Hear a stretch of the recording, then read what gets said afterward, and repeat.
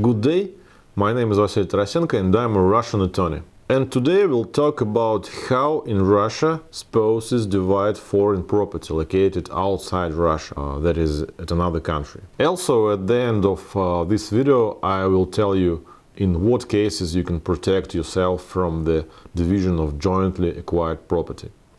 Let's get it started.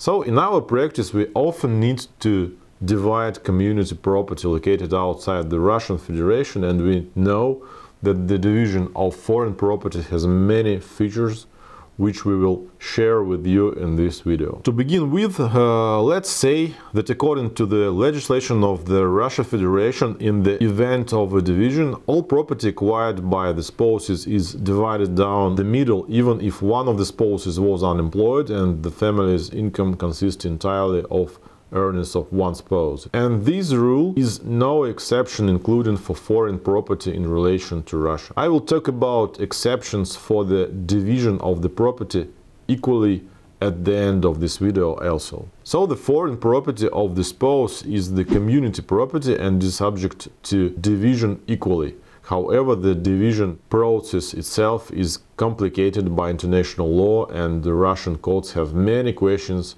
which I will tell you about in this video. So, is it possible to divide foreign community property in Russian court? You can apply to a Russian court for the division of foreign property in the case when one of the spouses doesn't live in Russia and he or she doesn't have Russian citizenship also.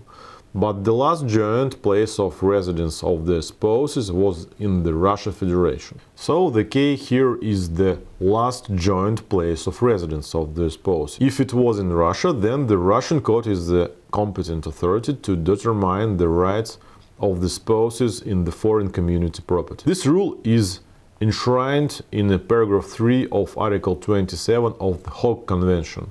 It names on legal assistance and legal relations in a civil, family and criminal matters. What documents and evidences are you need to distribute foreign property? This is the most common task to be solved, since the obligation to provide evidence lies with the plaintiff.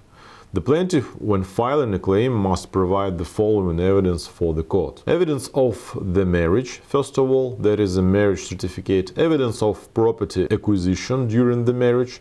Evidence that the spouse owned this property at the time of the division of property. The list of evidence depends on the nature of the property. For example, in order to collect evidence, a spouse acquired shares in a European company during the marriage you need. For example, in order to collect evidence, a spouse acquired shares in a European company during the marriage you need an extract from the trade register of the country where the company is established. Each state has such a register. For example, in Ireland, this register is maintained by CRO, Companies Registration Office, Ireland. In the example of the Trade Register of Ireland, such an extract is called company printout, a financial statement of the foreign company which reflects the spouse's ownership of shares. On the example of the Trade Register of Ireland, such a document is Form B, Annual Return. An extract from the Register of Beneficial Owners may also contain data